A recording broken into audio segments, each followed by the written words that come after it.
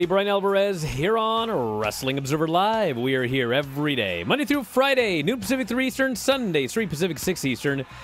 Believe it or not, I'm not traveling today. I think 4 straight times I was traveling when massive news broke about Vince McMahon and WWE. But today I am here, and there's a lot to talk about. If you have not heard...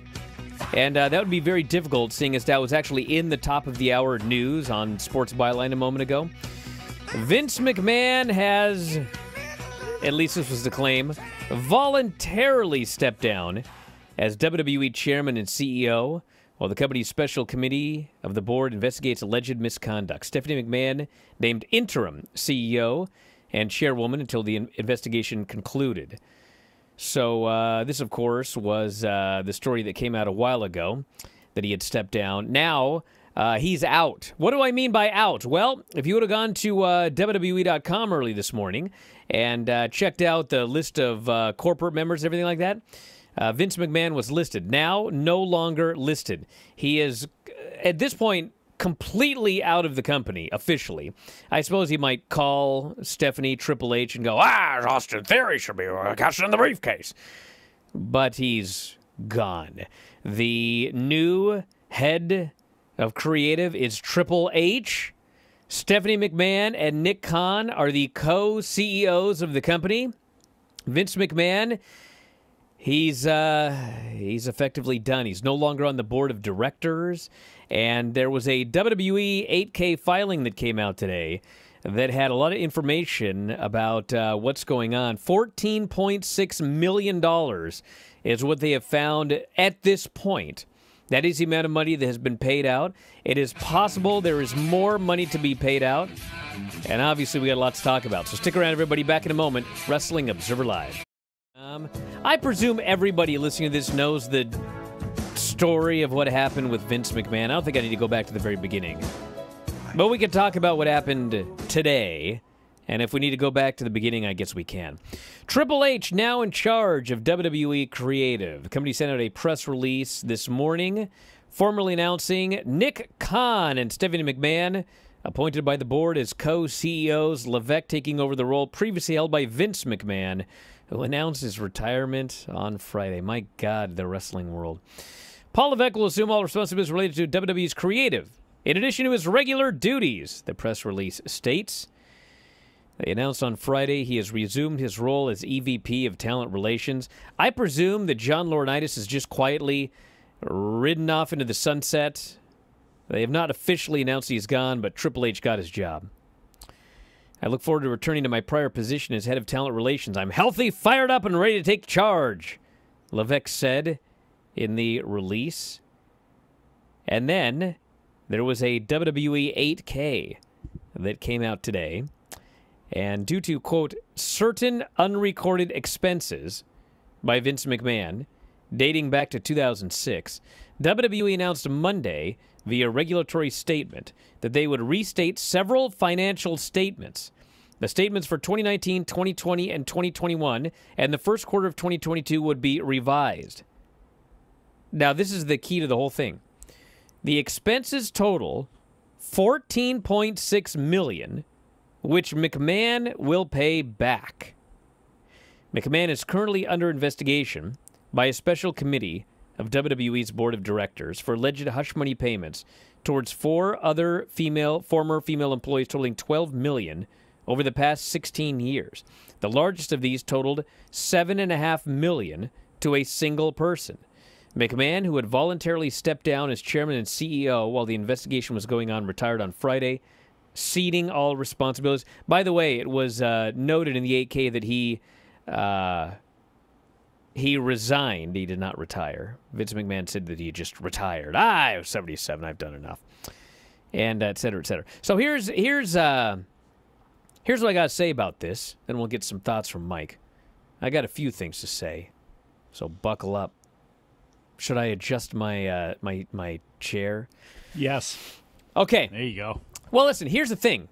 So Vince McMahon, obviously, these NDAs, they are real. Whatever happened, he paid off, at least that we know of, 4 women totaling $12 million, okay? They have claimed, and he has claimed, that he used his own money to pay off these women, these NDAs. His own money, that's what they said. Now they are reporting that there are expenses totaling $14.6 million, which Vince McMahon must pay back. Now, when everybody read that this morning, the presumption was, well, he must have used company money to pay off these NDAs. Well, they have reiterated today that Vince used his own money to pay off these women. These were his personal funds. Which then begs the question, well, if these were his personal funds, why does he owe the company? Why is he paying the company back why would you pay back $14.6 million if you used your own money? This doesn't make any sense. So I have a theory. My theory is that there are 2 issues here, okay? Let's say that I hire Mike Sempervive, all right? And I've been paying Mike Sempervive. We'll just make it. What's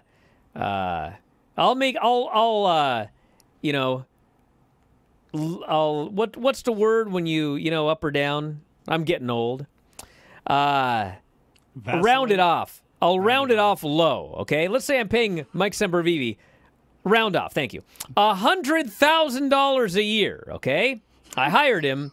I'm paying him $100,000 per year. Yes. So then I decide, this Mike Sempervive is a good-looking guy. And so I then proceed to have an affair with Mike Sempervive, okay? Now, after doing this, I realize, I don't really want this to get out. I mean, so I decide we're going to do an NDA, and Mike, I will pay you $1 million to keep quiet, okay? So out of my own bank account, I pay you $10 million or $1 million to just, get out of here, okay? Go away. Don't ever mention this again. This is our NDA. I'm giving you personally $1 million. So then, it kind of comes out, and then Dave and Tony and everyone realize, bro, you paid this guy $100,000 a year for the last decade, or 12 years or whatever it was. Because it was good, wasn't it? Let's just say. So then maybe the idea is, well, you know what? He employed that guy for 12 years, and during that time that he was having an affair with him, we want that 12 years of payments that he paid Mike back. Maybe that's what's going on here. Maybe this $12 million is, well, the amount of money that we as a company paid these women while Vince McMahon was having he can pay the NDAs out of his own pocket, but we want the money back that he, had them paid by the company for the course of their employment. That might be what it is, because otherwise it doesn't make any sense to say he paid these NDAs out of pocket, but he also owes us the money. It doesn't make either it was company funds or this is a separate issue that he's paying them back for. So I don't know what's going on, but the reason I brought all of this up is because of the fact that he must now pay the company back for whatever reason it is. Company funds were used as part of this scandal. Because of that, there's no coming back for Vince McMahon. There's no returning when the heat dies. He's out. He's done. The era of Vince McMahon has ended, and therefore we can now look to whatever the future brings, which we will get to in a moment. But first off, Mike, any thoughts on all of this? It shoots off in so many different directions, and there's so many angles that we're going to end up talking about over God knows how long, and all the years as the changes go on. We're not done with this yet because we don't know what the board is going to report and what the whole internal audit is going to give us. One thing that is for sure is there are going to be structural changes inside the company. I cannot believe that there will not be. And how they get done, I don't know. But now we have a situation because of this 8K SEC filing where internal auditing by the accounting department is now, hey, we've got to tighten this up. They're going to have to tighten up everything that happens with the culture of that workplace. The reason that John Laurinaitis, nothing's been announced about him yet is, I am assuming, because the board has not gotten their findings yet and are not going to break everything down. There is still more that's going to come from this. Vince McMahon has got 80% of the voting power of that company. He can still move things. But will he have to divest some of that? Any of that? None of that? We'll have to see what this board report actually comes and states. But a lot of people thought this thing was done and over with and Vince was going to be able to shake it off and be done with it. That obviously proved that that was not the case. And we'll have to see what the Real Sports report is going to be from HBO. We know the tact that Vince has taken with them in the past. It'll be interesting to see how WWE is treated in this, how they treated Real Sports back. I mean, that's fascinating to me. And a lot of people were saying, well, nobody else is reporting on this stuff.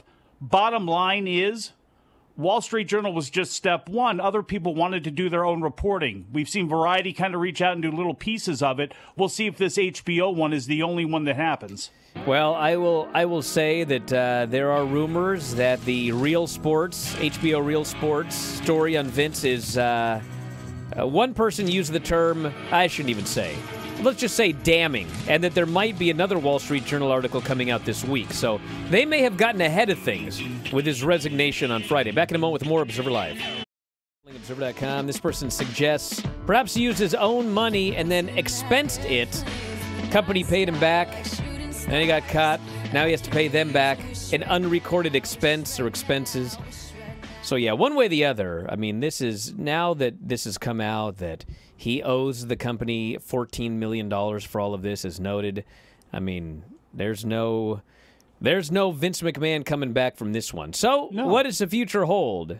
What does the future hold for WWE? Well, you know, at least I'm going to make that $1,000 on that Braun Breaker, Brett. Okay, I'm glad about that one. Because, you know, he's going to get a big push, and he's going to headline a WrestleMania. Probably, perhaps sooner rather than later. But, hey, remember all those times that I said so-and-so was a can't miss on the main roster? Oh, this person, you can't miss on this. Oh, you can't miss. Guess what? Well, things have changed. Things have changed. Listen, Triple H, he had his highs and lows when he was in charge of NXT. Those takeovers, awesome. Because what he did was, he would put together what would be an awesome card and then work backwards. Name the last bad takeover that was put together by Triple H.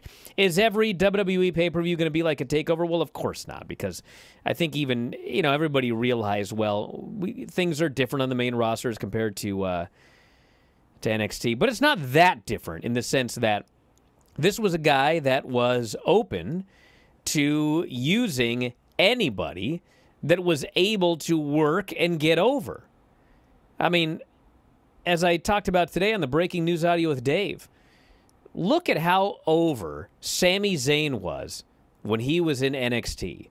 And compare that, I mean, he does a great job with his current character today, but he isn't in the universe of as over as he was when he was in NXT. You guys all talk about the women and Sasha Banks and Bayley. With the exception of when Becky just exploded on the main roster in 2018, early 2019, which, I mean, that was never the plan. She managed to pull that off for a lot of different reasons, but all of them, they all were at their peak when they were in NXT.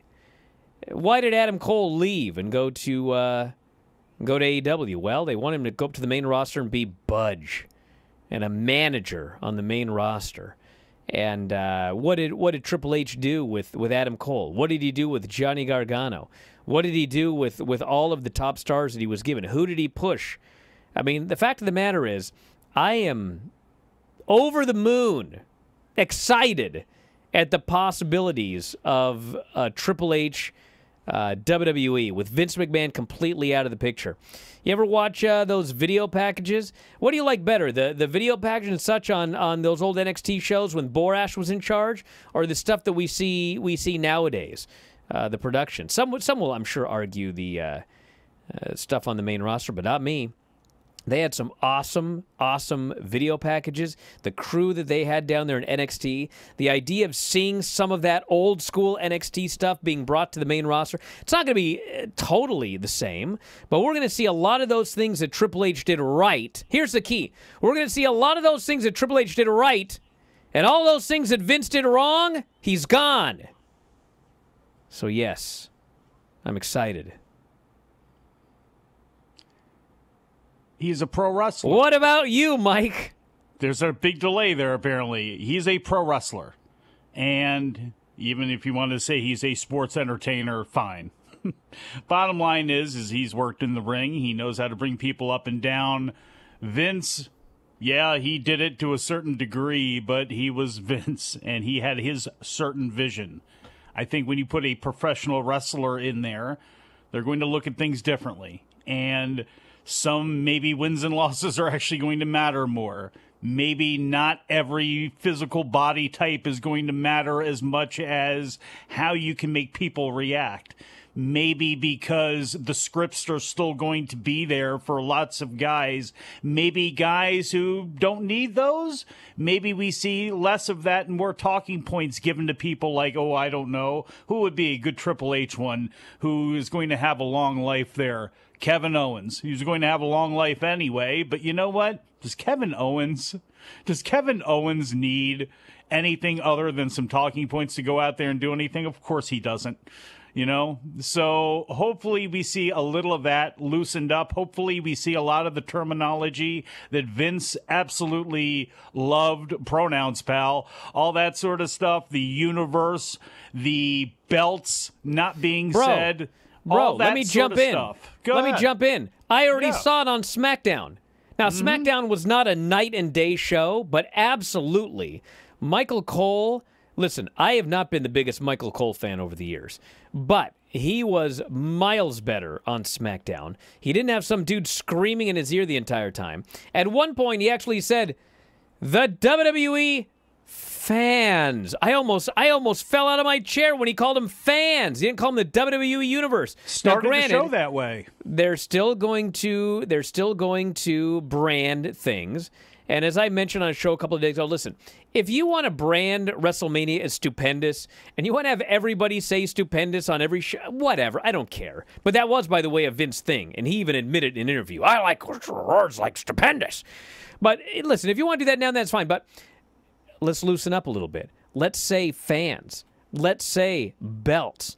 Let's let New Day, which they did, by the way, come on TV and talk about the Viking Raiders, which, by the way, they didn't change that one. They're now still the new vicious Viking Raiders, which we can drop that one as soon as it's possible if I had my way. But anyway, he's out there going, these guys they've been killers everywhere they've gone. Ring of Honor, he says. He starts to talk about the IWGP Tag Team Championships.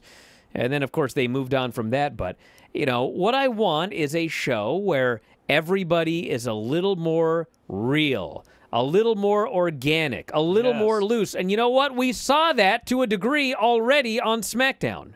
Talk to your fans like they're fans, not like they're just little chips to market to and little wallets to try to extract money out of. Talk to them like that every once in a while. Yes, we know that's what you're doing. You're big business. This is America. Capitalism. We know how this works, no matter what anybody says about Stephanie and the charity being the marketing thing. We all knew that to be true. She just happened to say it, which made her actually, get the slings and arrows. That's how they think. We know what this is. But every once in a while, can you just remember that this thing is pro wrestling? It's still in a ring. If you want to do what Lucha Underground was going to do and have wrestling be the background for your sports entertainment, fine. If that's what you're going to do. But, WWE is still wrestling, and there's little adjustments that they can make that is not going to change their philosophy and how they do things and make them any smaller, and can make the product that much better. And one of the ways you can do that is some of the verbiage that you present on that show. There are many other things that I hope and wish will change as time goes on, but that's definitely something that really talk like normal human beings every once in a while. You know what I want tonight? What's that? I want to see Matt Riddle I want to see Maximum Male Austin Models. Theory. I want to see. I don't really need to see Austin Theory, but my point is, names? I'm ready for names to come back. I'm ready for people to be allowed to have a first and a last name. Listen, if you have decided, I don't want anyone going. I don't want Pete Dunne going to AEW as Pete Dunne because he used the name before WWE. Fine. You want to call him whatever? That's fine. But the Vince's weird quirks that he had, where I don't want this guy to have the first name Austin. I want him to just be Theory. And you know why? It's because I think is what's Austin Theory's real name? Vince's decree was basically like if you use the name on the indies, then you can't be that name anymore. Walter, for example. Okay, but also if part of your name was part of your real name, not even the whole thing. So, like, John Cena's real name is John Cena, okay? If John Cena had gone to Ohio Valley Wrestling as Johnny Rocket Ship, okay? When he went to the main roster, Vince, even though Johnny Rocket Ship is not his real name, with Vince's new decree, he couldn't be Johnny Rocket Ship because his real first name is John. Therefore, he would have to just be Rocket Ship. Or he could be Frank Rocket Ship or whatever. This is stupid, okay? Just give people names. Like, why is this guy named Theory, okay? It's not even like... So I would like to see that. I would like to see a loosening up of promos. I would like to see more than the same 8 people on the show every single week. I would like more people to get opportunities. I would like to stop hearing the word opportunity. I would like to be able to hear the word title shot and championship match. And they're not going to be, as I think we talked about on other shows, there's not going to be massive changes right out of the gate. It's not like all of a sudden Nigel McGuinness is going to do commentary. They're going to get rid. They don't want to make massive changes where it feels like the boat is being rocked, okay? But you can make small changes. You can call the guy Matt Riddle again. You can call the guy Austin Theory again. You can slowly bring some of this stuff back. Instead of cutting the camera 100 times during a punch sequence, you can only do 50 times. Let's ease our way into some of these changes and make for a better show. And have better, more cohesive planning, because he was Austin Theory on the indie scene long before you signed him. It was a pretty cool name. It fit. He was fine. Because he's Austin White and because he used the name Austin Theory on the indie. I mean, plan this stuff out better. And I hope that there's better... With Triple H overseeing everything, make sure that NXT, you have something set there so we don't have these changes like Butch and these sudden changes like Raquel Rodriguez when we get up to the main roster. Hey, listen, when we come back from this break, I'm going to tell you something that's 100% changed for the better. Back in a moment, Observer Live. You want to know 100%? 100% something today that's changed for the better. What's that? Vince has not shown up and torn up the script. and he never will again. I'll do it by phone, pal. Whatever they have planned this week, they're going to do it. I make fun of these writers a lot. There's going to be a Zoom meeting at the Gorilla. I'll be there. I make fun of these writers a lot, which probably is not fair, but I also read some of the promos they write, and it is fair. But, you got a writing team of 40 blokes, which you don't need, but that's Stephanie's idea dating back like 15, 20 years, and so they're going to keep doing it.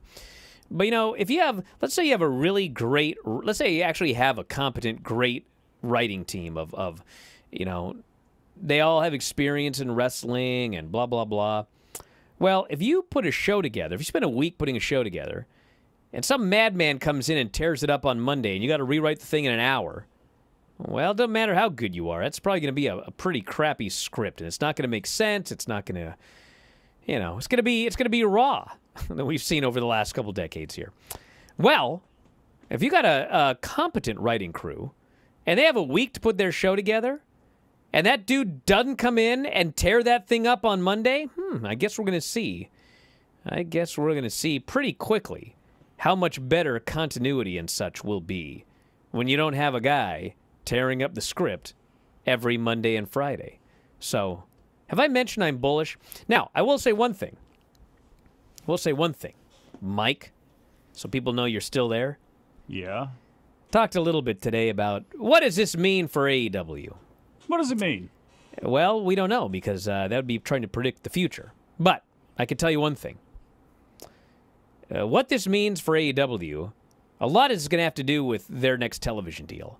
If they get a great television deal, then I'm going to be even more bullish than ever.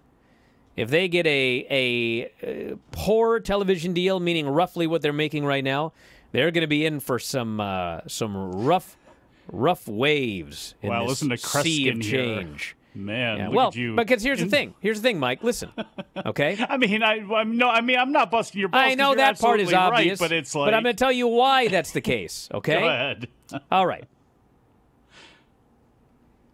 Do you remember when Chris Jericho left WWE and he went to AEW?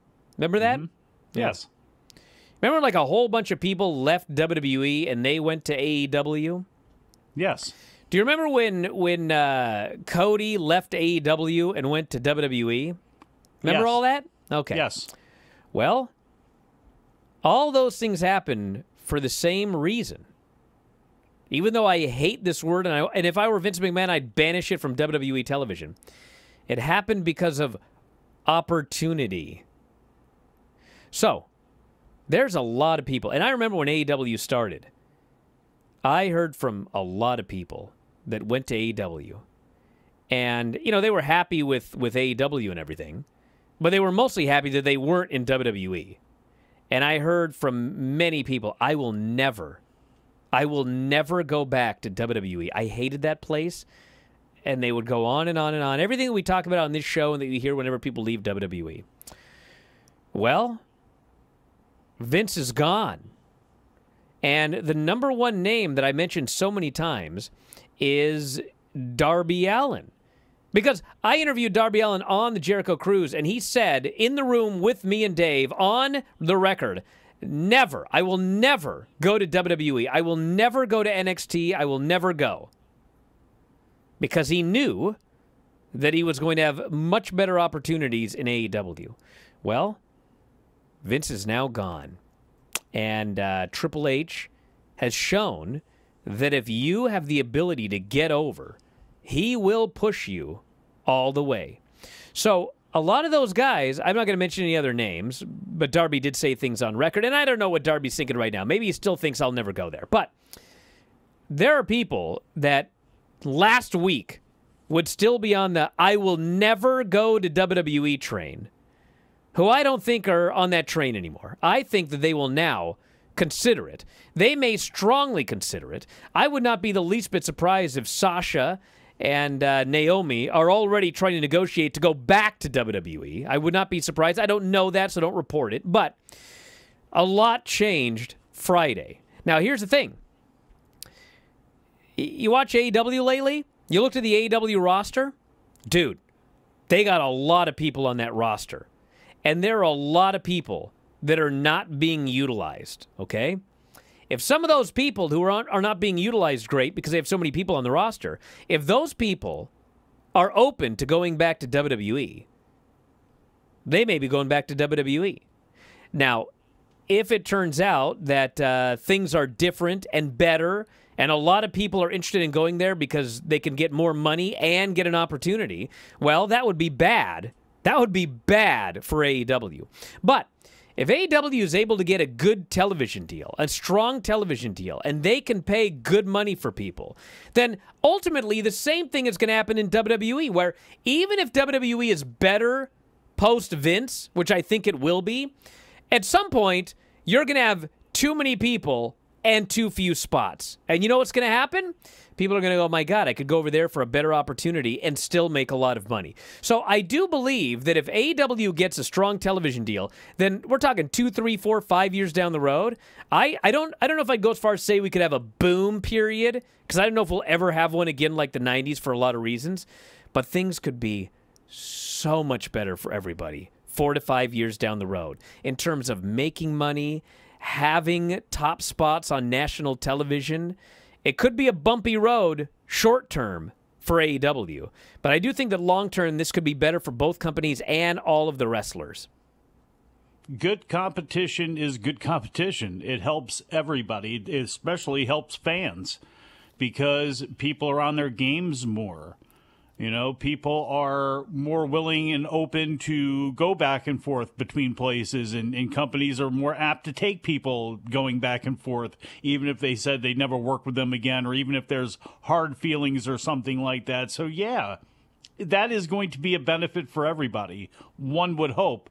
It's interesting, and it's too bad that guys like Samoa Joe were released and had to go from NXT and from WWE, and they were floated out there to other places. It'll be interesting to see if anybody comes back. Your Gabe Sapolskys, your people like that. I wonder if Allison Danger, the situation with her would have happened under... again, if Vince was gone and things had shaken up, and again, those types of people I'd like to see come back. I'd like to see get an opportunity again inside that company. Jeremy Borash being bumped up to the main roster to do some of the things that he's doing in NXT, and the crew that he works with, not just him, but everybody involved in that. You know, definitely what is needed is fresh eyes for production on the main roster. Doesn't mean you have to kill Kevin Dunn off, but at some point, if you're going to make wholesale changes, he's probably going to want to step out of the way, so better to get him out. I know everybody is rushing to get Bruce Pritchard out, but what did Bruce Pritchard do when he got fired the first time around? He went to Global because he knew pro wrestling and he wanted to stay in the pro wrestling business, and he liked it. And his main job is serving Vince and trying to take Vince's thoughts and ideas and have them come out on the screen. And he's been amazing at doing that. He's been an amazing yes man for Vince. Who's to say that he can't be an amazing yes man for what Triple H's vision is? Because it's not like Bruce Pritchard forgot about all of those years of Houston wrestling. You know what I'm saying? So, like, if whatever Triple H wants, Bruce Pritchard may actually be a benefit for him.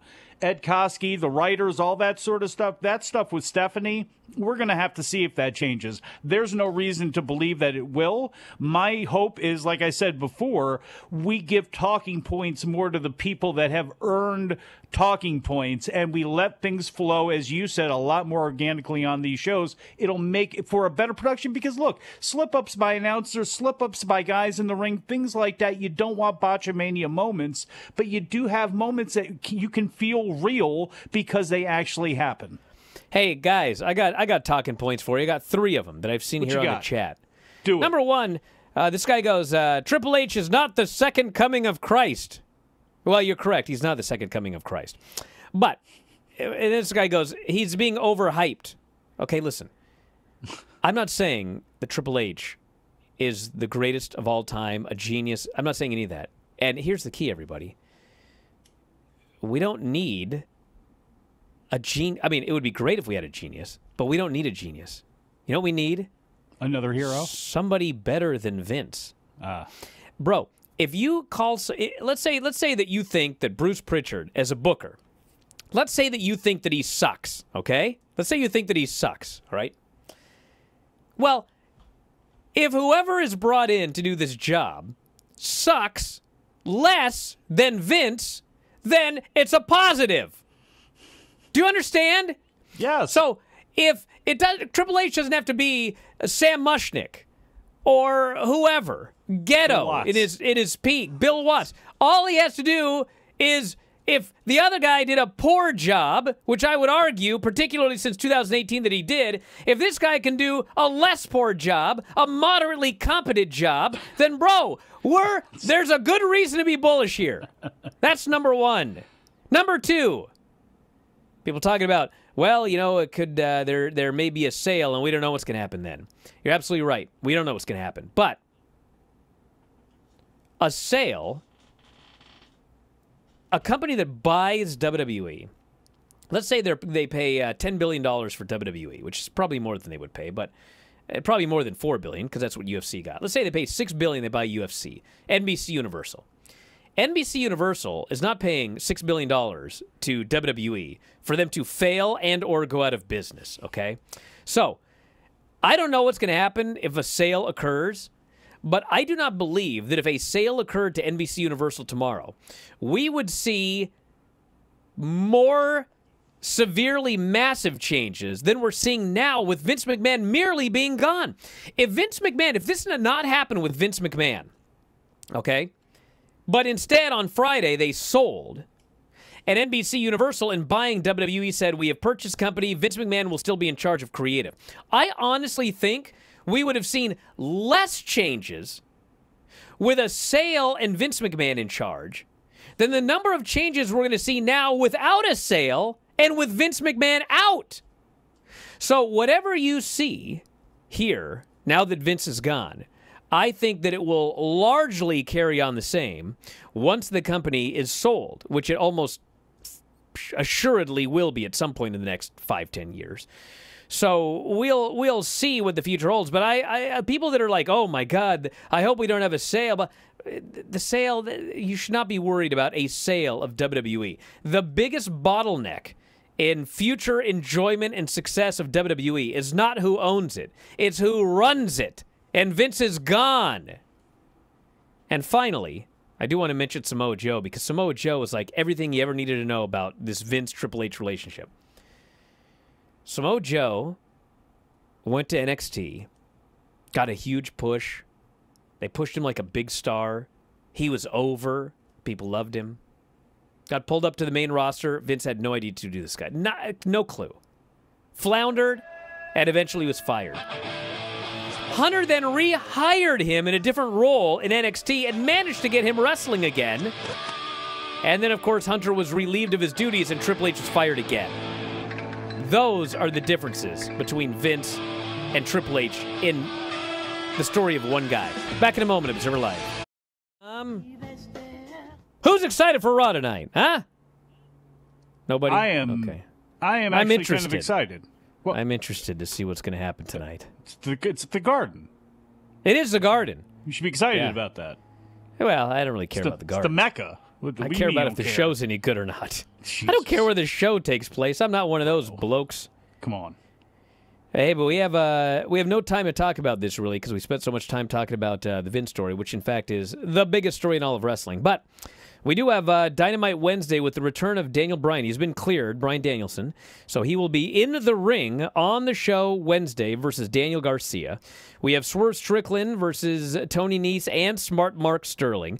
Ricky Starks against Danhausen for the FTW title. Thunder Rosa versus Miyu Yamashita. Yamashita. How many times can I mess that one up? And Jon Moxley defends the interim AEW title against Roosh. So that is the... this in real quick, too, because I talked about, not, giving talking points to pros. One thing with the writers, too, they have a lot of pros there, like Billy Kidman, Jamie Noble, Steve Corino, guys who have been there for a long time. Let's also maybe put, like, the experience of Adam Pearce and Chris Park and some of those guys, let's put it back in their hands a little bit, too. Again, people are still going to need to be written for. They're still going to rush up people in this day and age. But give some of this power back to the workers. That's what I really hope Triple H can do. We'll be back tomorrow, everybody. Hey, if you want more on all of these stories, you should be subscribing to WrestlingObserver.com. We've done tons of shows talking about all of this coming weekend, and more to come. Filthy Tom tonight, 5 Pacific, 8 Eastern, head-to-head with Raw. Tonight. Unfortunate timing. We'll do that. Back here tomorrow with more. Hall, he wins. Thanks for listening, everybody. We'll talk to you next time. Wrestling Observer Live.